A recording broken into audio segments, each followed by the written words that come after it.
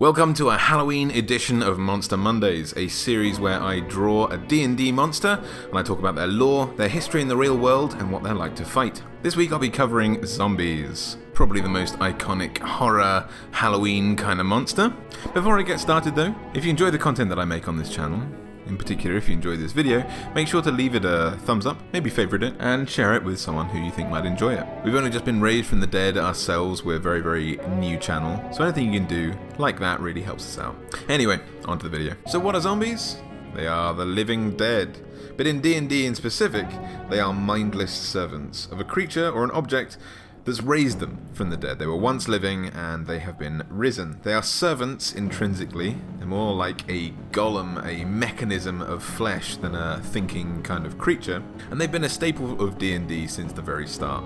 First level adventurers of all shapes, sizes, creeds and backgrounds have no doubt fought some zombies in one capacity or another. They don't have minds or souls, slowly rot. They've been possessed of just enough necromantic magic to keep them operating and moving, following orders. They understand languages that they knew in life, can understand their master. But otherwise they're not going to be talkative dinner guests. They're not going to really help you out with much unless you tell them to specifically carry out a physical task. Just about anything can be a zombie. In the monster manual we've got rules for beholder zombies, ogre zombies, and just your regular humanoid zombie. But just about anything can be a zombie, so I'm going to be drawing a zombie elf today, I think. Haven't seen that too much. Now, important zombie topic is whether or not we're having to deal with speed zombies, the kind of ones that sprint after you, a bit like those who have the virus in 28 Days Later. Or are we talking about proper, traditional, shambling, walking, slow zombies? Well, in D&D, we have specifically slow zombies. They don't have a very rudimentary understanding of what's going on around them. They are just animated by magic. They're just vessels for necromantic magic, so they don't do a whole lot of thinking. They move super slow. They only move at 20 feet, so you can easily outrun them with your 30 feet. Unless you're a halfling, you might have a little bit of trouble if they start dashing. But on the upside, because they have such a basic rudimentary understanding of what's going on, they will always follow a straight line towards whatever they're supposed to be attacking. Which means if you put any obstacles in front of them, any traps, dig a hole, wander up some stairs, things like that, they are bound to fall into those traps, fall over those obstacles, walk straight into whatever problem you put in their path. They're not a smart enemy. They basically just won't use the decaying, rotting brain that is inside that head of them. They have absolutely no vestige of their former personality, which can lead to some fantastic torment if someone has decided to become a necromancer to raise a lost loved one or something similarly traumatizing as that. They'll find of their loved one return to them, slowly rotting, but with no personality whatsoever. The brain literally does not function at all. It's basically like summoning a servant or a familiar that happens to just be living inside some dead material. And I think it's safe to say that with this lack of ability to use their brains, only a certain amount of magic can be pumped into a zombie to make it operate. There's clearly not enough to keep the dead tissue from healing or regenerating, to keep it alive. So gradually it'll start to rot and decay. No matter how fresh the corpse is, it'll decay at a natural rate, which is why we get such beautiful examples as the zombies in The Walking Dead, that kind of stuff. That's what we gotta keep in our heads as we think about zombies in D&D. Now, I've kind of undersold zombies here. I feel sorry for the necromancers among you that are watching this while I slate your creations, but the undead have some marvellous properties about them. The main one being their undead fortitude. This is their greatest strength. Now, zombies don't have a huge amount of hit points. They're just challenge rating 1/4, so you can find them very early on in your campaign. They've got an armor class of 8, sorry for spoilers. I suppose if they were wearing armor or something like that in life, maybe it would be a little bit more difficult than that. But they're very slow, they're very easy to hit. It seems like they're a shoo-in to just die immediately, right? But if damage reduces a zombie to 0 hit points, I'm reading here, you must make a constitution saving throw with a difficulty of 5 plus the damage taken. Unless the damage is radiant or from a critical hit, on a success, the zombie drops to 1 hit point instead.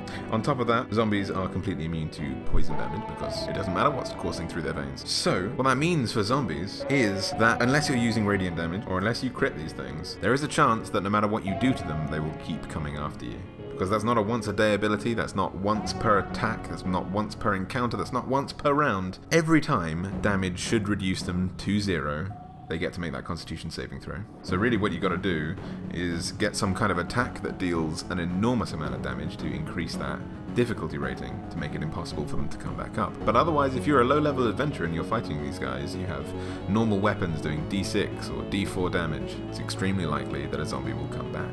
So if you are a necromancer and you've invested in your very own zombie, you have a near indestructible creature, certainly at low levels, that will do your rudimentary bidding, at the very least. Now that does make them sound pretty damn tough, but the thing you don't have to worry about with zombies is infection. Now we all know the kind of trope that if a zombie bites you, then give it time and you'll come back as one of the Walking Dead yourself. Or in fact, in the comics and the TV show of The Walking Dead, you don't even need to be bitten. It's just in the air. Whatever's happened to the world has infected everybody. But in D&D, corpses are risen specifically through magical means. They have to be cast through a spell, a vessel for magic. They're not a virus, they're not a curse, so if you get bitten, you're just bitten. In fact, the main attack of a zombie is slam. Basically a punch, it throwing itself into you. It's just a 1d6 plus 1 damage attack. It's close combat. I mean, it has a range of 5 feet, but it's close enough combat. And zombies can use weapons if they have them in their hands or if they're tied to them, but they're not intelligent enough to pick up a weapon unless commanded. They may not even be dexterous enough to pick up a weapon. They're just going to hammer their fists at you, basically. But let's say you do get bitten. What happens then? Like I said, in D&D, nothing. Absolutely nothing. It could be really interesting to put infectious zombies into your D&D game, make a proper zombie apocalypse. How would that come about when zombies are magical? Well, it could be that the wizard or the object that is raising the dead near it could have been destroyed, could die, or could be cursed midway through casting this spell to raise an awful lot of dead. That could influence the spell somehow, pass on whatever curse was being thrown at the necromancer into the spell he's casting, entwining the magic, causing zombies to become infectious. At which point I would probably increase their difficulty rating just a little bit. Maybe give them the same difficulty rating as a werewolf's bite and see what happens. But that is going to be a seriously terrifying campaign. I've never actually played a zombie apocalypse in D&D. I've fought zombies before, I've fought necromancers, I've seen super weapons of legions of corpses waiting underground to be resurrected by a very powerful lich, but I've never seen an infectious zombie attack in D&D. If you've ever been in one of those, or you've made your players face infectious zombies, make sure to write about it in the comments. I would love to see how that worked for you, if your players enjoyed it, if you found it too tough or too easy, because I'm itching to try that out. I just really want to see if but where does the word zombie come from? Where does this idea of zombies come from? Well, we know that the English language didn't really have zombie as a word until 1819. And that referred to, well, when people in England understood it, to an Afro-Brazilian rebel leader called Zumbi, Z-U-M-B-I. I say rebel.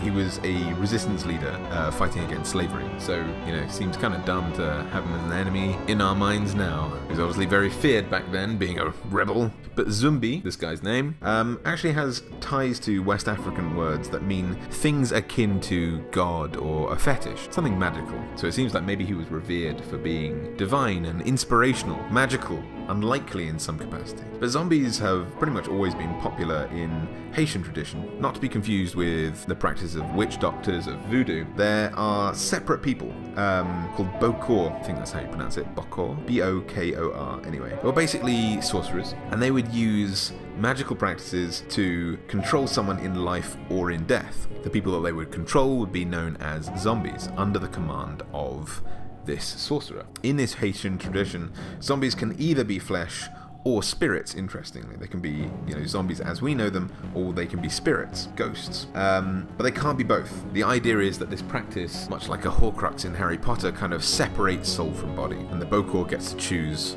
which they control, which they command. Now, interestingly, something that I've not seen come up in any media, again, let me know if you've seen it, but according to this magic, feeding the person salt, feeding the zombie some salt, can break this Bokor's hold on the zombie, allowing them to return to a normal life. But there's no talk, as far as I can find, of these ancestral zombies, or zombies in D&D, actually even eating flesh, let alone being infectious. But the whole eating human flesh thing actually originated from George Romero, from the film Night of the Living Dead in 1968. So it's a really recent idea, but it's so intrinsically tied to the idea of a zombie in our heads now, you can't really imagine it without. I certainly like to play with new players who have never fought a zombie in D&D but are big zombie fans, and maybe say, the zombie bites you. Roll a Constitution saving throw. There's nothing that happens. They automatically pass. Maybe the Constitution saving throw is just to see whether or not they're grossed out by what happened. Maybe they contract a little bit of a disease. If a chunk of their flesh is removed from the rotting teeth, they need to go and get some sort of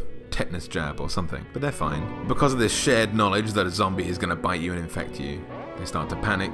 There's dissent amongst the group. Are they going to execute this player for being bitten? But as I say, cannibalistic zombies only existed as a result of George Romero in the 60s. Now, apparently the idea behind this comes from the idea that obviously zombies are able to move. They can hear stuff because they'll move towards things. They can maybe see because they are moving towards people to attack them, which means there's probably some kind of brain function active, right? Even if it's just the stem. So in this animated state, this sort of semi-alive state, we can imagine that whatever part of the brain that's active is right near the hypothalamus. It's got to be right in the very sort of basest part of the brain. And that's stimulating ghrelin production. Ghrelin, however you pronounce it, the hormone that basically makes us hungry. And essentially what that means is that zombies are constantly starving. It's the only part of their brain that's active, and therefore the brain's going into hyperdrive in that one particular area. So they have just enough brain function to have motor functions, and also to be absolutely starving. So it doesn't matter what you'd put in front of them, they would be hungry for blood. Now I'm obviously drawing an elf zombie here, but is there anything that can't become a zombie in D&D? I mean, you can even raise them as yourself. If you're a necromancer, if you're a wizard of any kind, you learn necromancies, you can raise the dead, you can raise undead servants, you can even raise permanent servants. Hell, even clerics can do it. They choose to not call it necromancy, but they are necromancy spells to resurrect or to reincarnate people. Well, in some interpretations, the elf that I'm drawing should not be. In some versions of storytelling, not editions of D&D, but in some DM's cases, there is a case to be put forward that elves cannot become zombies. In a lot of versions of D&D, elves have something called an immunity to ghoul paralysis. And that's because if a ghoul bit you, so festering and disgusting, that you would either contract some kind of shock, or you'd be so repulsed you would forfeit an action, maybe several, just out of the horror of what has just happened to you. This extended to things like zombies, certainly in earlier editions. And elves were deemed to be immune to it. Been a lot of questions raised as a result of that. Why would that be the case? And there are a few different theories. The first one being that, you know, an undead is so unnatural and horrendous that basically the bite of a ghoul, the bite of a zombie perhaps, would be trying to taint an elf. According to Gary Gygax, elves are so positive, they're so made of such radiant and positive magics and energies, so tied to the Fae, they're almost mythical creatures themselves, that such effects would simply not harm them, change them in any way. They are so purely good. But another alternative way of looking at it is that through Tolkien, elves were seen as wondrous creatures, similar to the way they are described by Gary Gygax in D&D. They're immortal, they're utterly immortal, unless they forsake their immortality, and therefore they don't really have a fear over death, because they don't know it. They don't know what death is. It's unlikely to happen to them. And so if bitten by a ghoul, they would simply see that as a strange occurrence, but they wouldn't be horrified, shocked, or infected by it. Kind of open to interpretation. But there's nothing saying that an elf explicitly cannot become a zombie. It's just some DM's preference to say that as a result of this lack of ghoul paralysis, that elves also cannot become corrupted by the undead. But otherwise, zombies are fairly simple creatures. As I mentioned earlier, they are a challenge rating 1/4. What that means for you is that even at level 1, you're going to be fighting 4 of these, which means, generally speaking, you're going to have a party versus a party. The upside is, if you wait until a little bit later in your campaign to add zombies into the mix, it means you can have your players fighting legions of them, which we know is pretty damn exciting. I really love to turn zombies into more of a kind of a threat, a challenge or a puzzle more than an out-and-out fight, because it can get kind of dull. They don't do much damage. They're almost certainly going to live through no matter what attack you throw at them, unless it does an enormous amount of damage.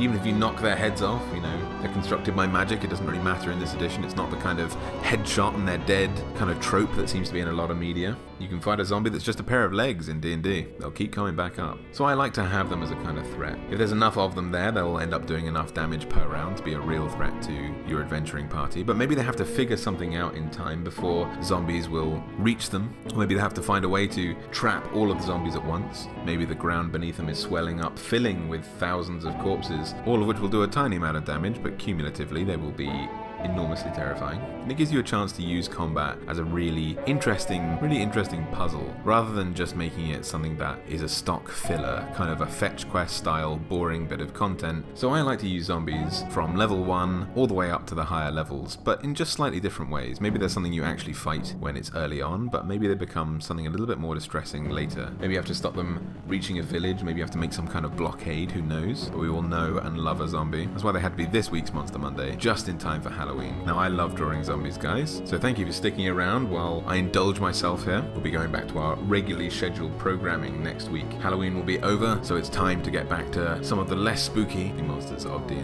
If you have any suggestions of what you'd like to see next, please leave it in the comments below or on any of our social media. We have Facebook, Twitter, Instagram, all that good stuff there. Links in the description box down below. And if you enjoyed this video, make sure to leave it a little thumbs up. Maybe favorite it and share it with someone who might get a kick out of seeing some elven zombies. Until next time, have a fantastic Halloween, and I'll see you next time.